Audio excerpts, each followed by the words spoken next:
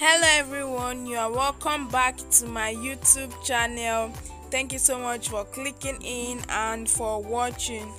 Please, if you are joining us for the first time and you are yet to subscribe, kindly click on the subscribe button and also on the bell icon to enable you get notified whenever new tutorials are uploaded. And if you have done so, thank you so much. In today's tutorial, we are going to be learning how to make this gathered or pleated turban cap, which has multi-bow and the net-based design attached to it.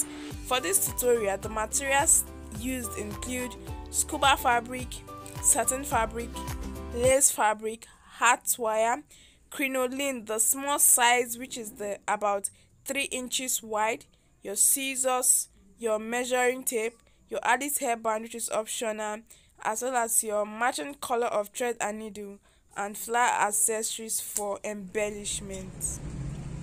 Now, coming over to this design which we are working on, it has the turban cap, which is the turban base, and I'm going to be making use of the gathered or pleated turban cap, of which you can make use of any other turban cap in place. Then we are going to be having the multi-bow design, which is going to be attached to it, and we are going to be making use of our satin fabric and our crinoline for that. In addition to that, we're also going to be having the net design, and the net design is going to be making use of our lace fabric and our hat wire, as well as our ribbon. Then we also have the embellishment aspect, which could be with any fabric flower of your choice or any other applique or accessory of your choice. Now, for the turban cap, I have my pleated or gathered turban cap here. So this is it. It has already been sewn down. Now, the tutorial to this particular turban cap has already been illustrated in one of our previous videos on my YouTube channel. So what you do is that you go through our YouTube channel, Jenny Concepts, and check the video gathered or pleated turban cap, and you see it there. Or better still, I'll be leaving the link to this video in the description box, so just check the description box below for the link to the video on how to achieve this particular turban cap. Now, having done that, we're going to be moving straight into the design. I have all my fabrics cut out, and then I'll get each fabric and then I'll be stating the measurements required. Now, for my net design, I have the lace fabric cut out already, and this is it. The measurement for this is 14 inches by 14 inches. So both the length and the breadth is 14 inches. Now, in addition to this, we'll also be needing a hat wire, and for my hat wire, I have it cut out already, and the measurement for my hat wire is 40 inches. So I'm going to be cutting out 40 inches, and that is that. Then we'll also be needing a ribbon. You could make use of your ribbon, your trimming, your bias tape, this Peter Charms ribbon, whatever you have available. Then coming over to the multi-bow design, I have 4 pieces of fabric cut out. The measurement for each piece of fabric is 6 inches for the length by 24 inches for the 6 inches for the width by 24 inches for the length. So 6 by 24 inches, cut out 4 different places. You can go ahead to cut this as many as you want, depending on how full you want your design to be. Now, that is it for my bow design, 6 by 24. And then I also have my crinoline. Crinoline comes in 2 types. There's the soft and the hard type. The hard type of crinoline is preferable, so that it can help make your design stand and come out firmly. So this is it, and the measurement for this crinoline is 3 inches. It is 3 inches wide, because crinoline comes in different sizes. For this particular one is 3 inches, and it's the hard one, and this is it. So we are going to be needing 24 inches in 4 places. The same thing with our fabric, and then that is that. Then you could make use of any applique or fabric flower of your choice, and this will be used for embellishment. So coming over to the tutorial, I'm going to get my satin fabric, I'll get one piece of fabric and I'll be illustrating with this. And whatever I do for this piece of fabric should be done for all other pieces of fabric. This is the first piece of fabric. I'm going to be folding this down into 2 equal halves with the fine side inside and the wrong side outside. So this is it. I'm going to go over to my sewing machine and I'm going to stitch this down from one end to the other, and I'll do this for the other piece of fabric as well. At this point, I'm done stitching down my fabric and this is how it looks like. So I'm going to go ahead to turn my fabric inside out, and as soon as I'm done, I will get back. Please also remember that you also have to repeat the same procedure for the other 3 pieces of fabric that are left. Okay, and before me I have all 4 pieces sewn and the fabric has been turned inside out, and as you can see I also have the sewn part of the fabric at the middle. And then I'm going to be illustrating with this piece of fabric right here. At this point we're going to be adding our crinoline into the fabric. So I have my crinoline here and I'm just going to pass this inside the fabric until it comes out from the other end.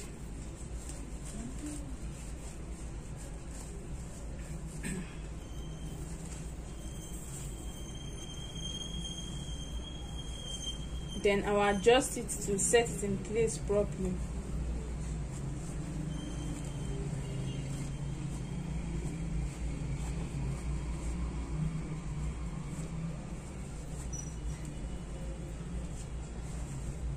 So this is it, and then I can go ahead to trim it off and then cut off the excess.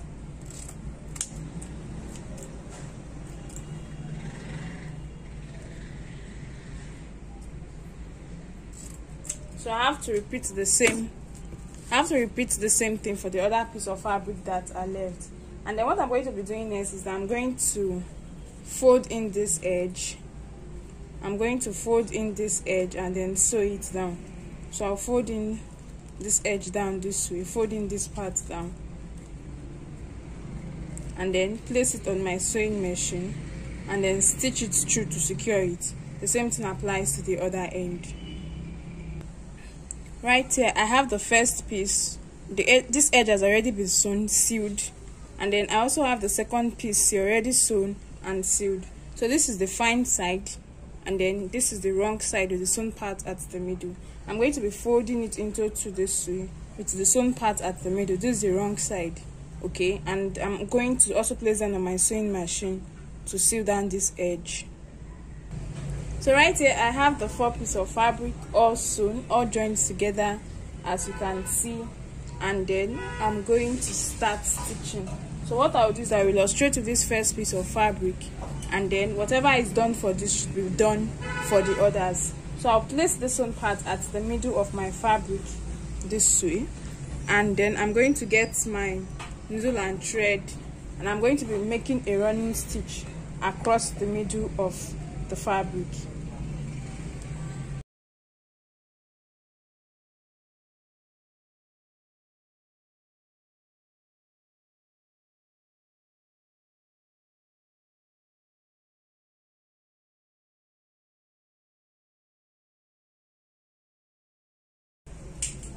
So after making my running stitch, I'll go ahead to tie it down at the middle to help me hold it in place this way. Then I will tack down, secure my thread and cut off the excess thread. Then I'll go off camera to repeat the same thing for the others, and as soon as all that is done, I'll get back to tell us what to do next.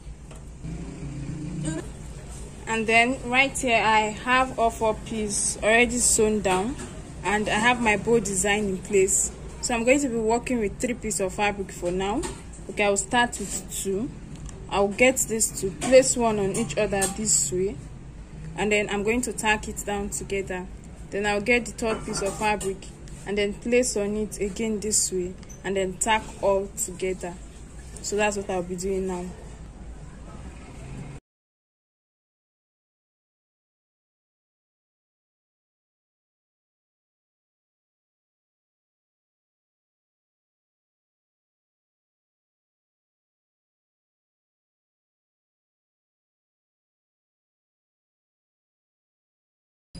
So this is my work, and I'm done tacking this together. I'm going to set this aside until when and where it will be needed. Next thing we're going to be working on is our net design, and to start with, I'm going to get my heart wire, which I said is 40 inches for the length, and we're going to be forming a ring or a circle. So to do that, I'm going to get both ends and place one end on each other so that they overlap. And to close this up, you can make use of your paper tape or your thread. I'm going to be making use of my thread, and I have my thread right here. So I'm going to go ahead to tie this up using my thread. So all I have to do is to just get my thread and then start wrapping my thread around the end of the wire, and that is going to help me to secure one on each other. Now on getting to the end, I'll just apply a little bit of gum and then wrap my thread around it, then cut off the excess thread. So this is it. So at this point, I've been able to form my round shape, and then I'm going to be getting my net. I'm going to be placing my net on my working surface, and the wrong side of the net should be facing me. So this surface I have is the wrong side of my net facing me, and I'm going to place my wire in it down this way, and I'm going to clip it down to help me hold it in place.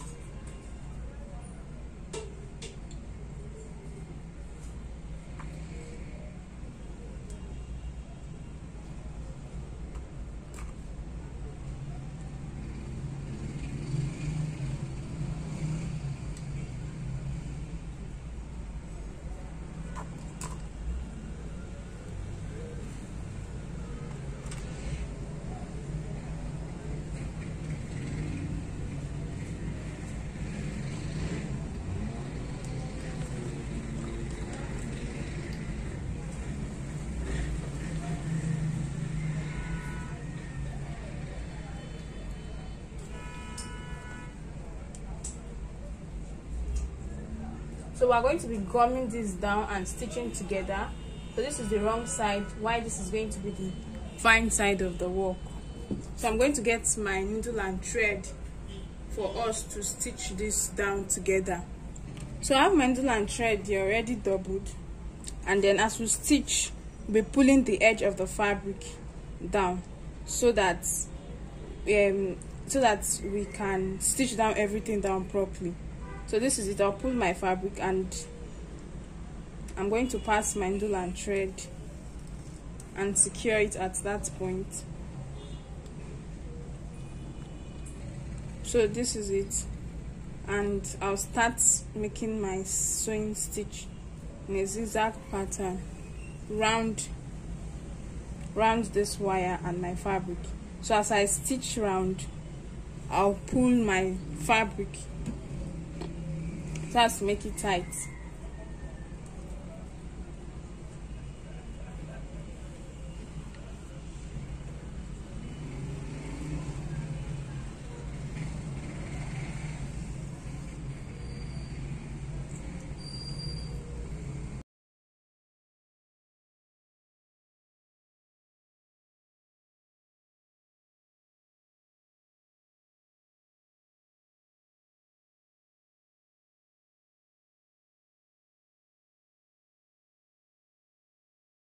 So at this point, I'm done. I've secured my thread.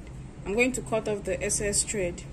As soon as that is done, I'm going to get my gum, and I'm going to open up my fabric, and I'm going to apply gum around it at the edge.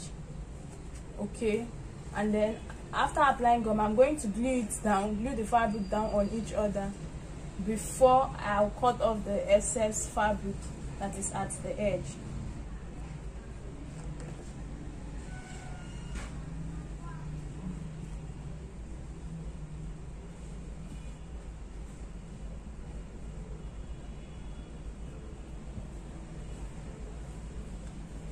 So I'm going to wait and allow this to get dried a bit before I'll get my scissors to trim off the excess fabric at the edge.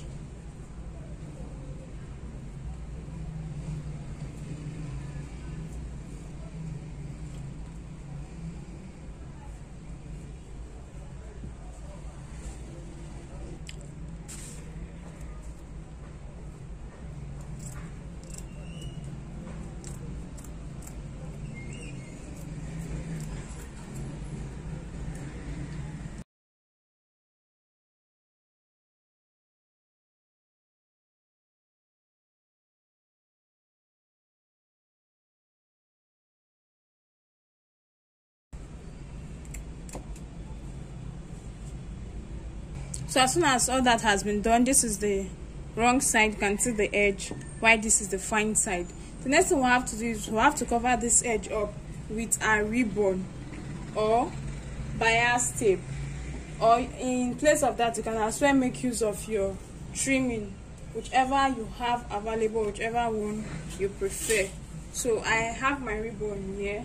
All I have to do is to apply gum and then glue this down round my fabric, and in place of glue I can as well also decide to stitch this down using my sewing machine. So that is how to go about it. So this is my work, and I made use of my sewing machine to add my ribbon to the edge of my design, and in place of your sewing machine you can make use of your gum. So this is it. Now what we're going to be doing is that we're going to be forming our design, and I'm going to fold this until I get an X shape this way. So it is open this way, and I'll just fold it until I get this figure 8 this way. So this is it. And I have my needle and thread, and I'm going to tag this down to help me hold it in place at this point. And so that is that. I've been able to complete this. I'm going to get my first bow design, which I attached together this way, and I'm going to place this on it, and I'm going to tack it down this way. Then I'm going to get the first, then this other single bow design which is here, I'm going to place at the top this way, and I'm going to tack all together and get back. So this is it. I still have my needle and thread here. I'm done tacking this. So what I'm going to be doing next is that I'm going to be cutting out a different piece of fabric for the loop, which we are going to be adding to this part here before we finally attach this down to our turban cap. For my loop, I have my fabric cut out and sewn. The measurement for this fabric is 5 inches by 7 inches. 5 inches for the width and 7 inches for the length. So what I did was to fold it into two, with the fine side inside and the wrong side outside, and I placed on my sewing machine, and I've sewn from one end to the other. So then I will go ahead to turn this fabric inside out and have the sewn part placed at the middle of the fabric. So I have the sewn part placed at the middle of the fabric this way. I'm going to get my design which I've been working on earlier, and then I'm going to get this, and I'll be wrapping this part up with it this way, and I'm going to go over to my sewing machine. Now watch the way I position the fabric. The way I position the fabric, the sewn part is at the middle here. So I'll take this all the way to the back, and then go ahead to place this on my sewing machine. Ensure that both ends are lined, and then I'm going to be stitching this part down. As soon as I'm done stitching down, I'll cut off the excess fabric and then turn the fabric to the other side. And then I'm done sewing, so I'm going to trim this off and then turn this to the other side so that the sewn part can be hidden inside, and I'll adjust my fabric in place properly. Front view, and then this is the back view, and then I'm going to get my fabric flour, I'm going to apply gum, and I'm going to glue this down at the middle this way. So my design is ready. Now for your design, it can be in two forms, which is detachable or non-detachable form, or in form of a fascinator and in form of a turban cap. Now in form of a fascinator, you will just add your Alice band, flip it to the back, tack down your Alice band to it, and you have it this way. In form of a turban cap, you get your turban cap and then you place it wherever you want to place it, and then either glue it down or tack it down together with your turban cap. Now if you want it to serve as both a fascinator and a turban cap in form of a detachable design, we'll have to attach this Alice band to this. You can try to wrap your Alice band with a matching color of fabric so that it's not visible. It's okay, it's allowed, and then we'll place it on the turban cap. So for illustration's sake, I'm just going to pass this inside here this way, and then get my dummy head. I'll place my turban cap on my dummy head and then place the design also on it. Third, I have my turban cap on my dummy head, and as for my design, remember we passed it to the Alice band, so I'm going to place it on it this way. And then after doing it that way, I have it this way. So I have my design here. This is this other side, and then as you can see my Alice band on my turban cap. If I had used a matching color or fabric to wrap the Alice band, it would not have been so obvious. So that is it. You decide whichever one you want to make use of. Either your Alice band, you tack it down, or then tack it down to your turban cap. So that is it for this tutorial. Now, in addition to all that I have said earlier, we can also decide to change the shape of this net design. So you can decide to make it in form of a heart shape this way. All you just have to do is bend, because the wire is flexible. Okay, just make it take the shape that you want. So this is it. As you can see, the shape here and the shape here has changed, and then you can decide to make it go down this way and then go down this way. So that is it. And then that is all for this tutorial. Thank you so much for watching. Do well to like, share, and leave a comment in the comment section. Kindly follow us on our various social media platforms. We're on Facebook and on Instagram as Jenny Concept. Thank you so much for watching. See you in our next tutorial.